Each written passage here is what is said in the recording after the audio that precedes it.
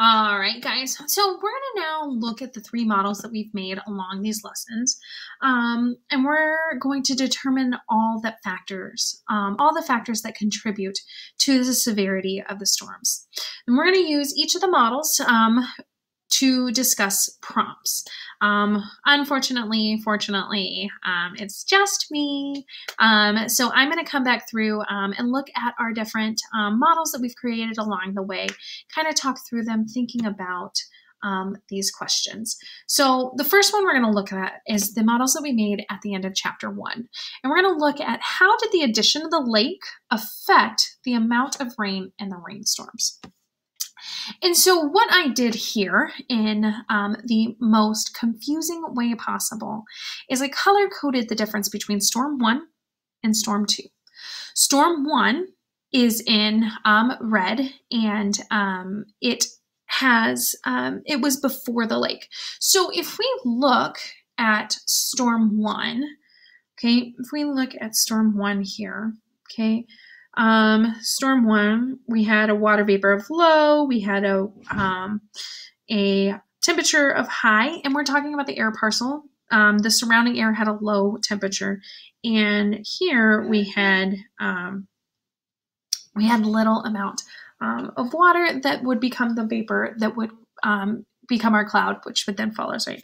As a result, the liquid water we had in Storm 1 was fairly low, right? The air parcel itself will transfer its energy to that surrounding air. It's really hard to do with a highlighting tool. Once it reaches equilibrium, it is going to stop rising, and it's going to fall as rain. And you'll notice that my cloud is a lot smaller, and it has only a little bit of rain. All right, so then they put in the lake. And so now we've got Storm 2, all right? And so Storm 2 had high water vapor and had a high temperature. So notice that the temperature was the same for both of these storms. So we were really looking at the effect of water vapor. And that water vapor came from having a larger amount of water that could come into the clouds. The temperatures stay the same for both of the surrounding air. And what ended up happening is we had a much bigger cloud with a lot more rain. And we noticed that the liquid water that happened was high. So coming back over here, how did the addition of the lake affect the amount of rain in the rainstorms? By having more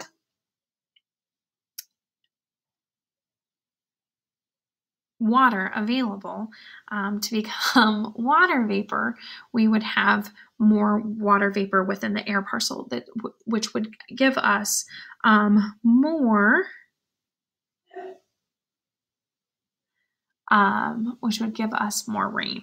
Okay, so moving on to chapter 2, which is how did the differences in temperature affect the amount of rain in the rainstorms?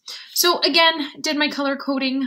Storm 2 I did with the purple, and Storm 3 I did kind of with the bluish purple.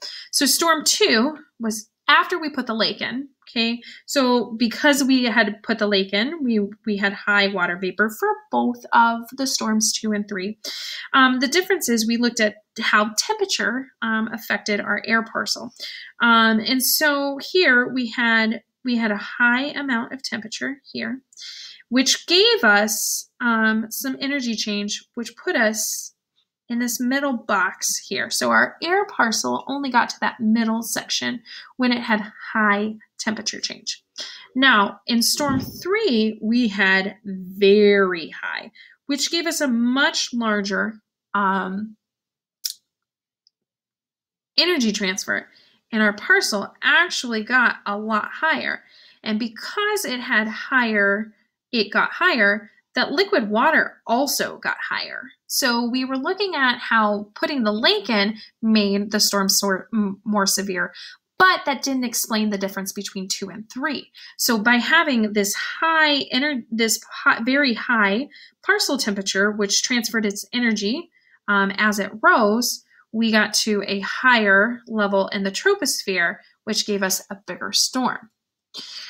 So that then led us to chapter 3. And in chapter 3, okay, how did wind affect the amount of rain in the rainstorm?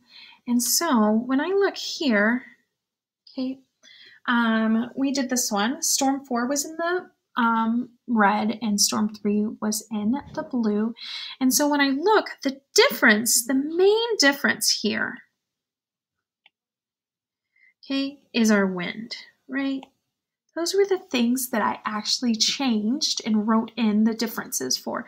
When I had the wind, so storm 4 had bigger winds, had heavier, stronger winds than storm 3. As a result, here we had storm 4,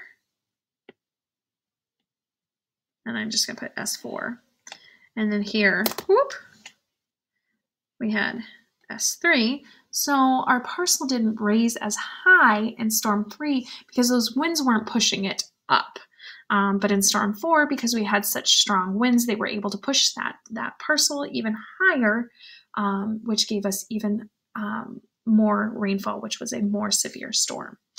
Okay, so all of the models show factors that are part of causing storms. Can you have a storm if just one of these factors is happening? Why or why not? Could Galetown have severe storms without all of these factors?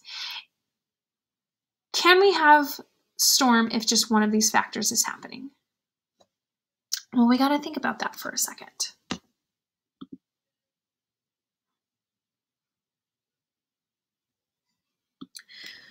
So we saw that storms happened when we had different changes along the way.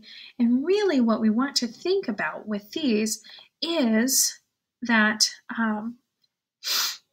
sorry, my apologies, that those different combinations of those factors are going to give us different storms. So if one of those factors is happening, then yes, it can most definitely happen. However, it's a combination of those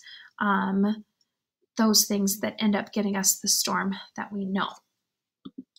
So we're going to prepare to write a final argument about Galetown. So the addition of the lake caused Galetown to have more severe, is that supported by evidence? We have evidence that it has that.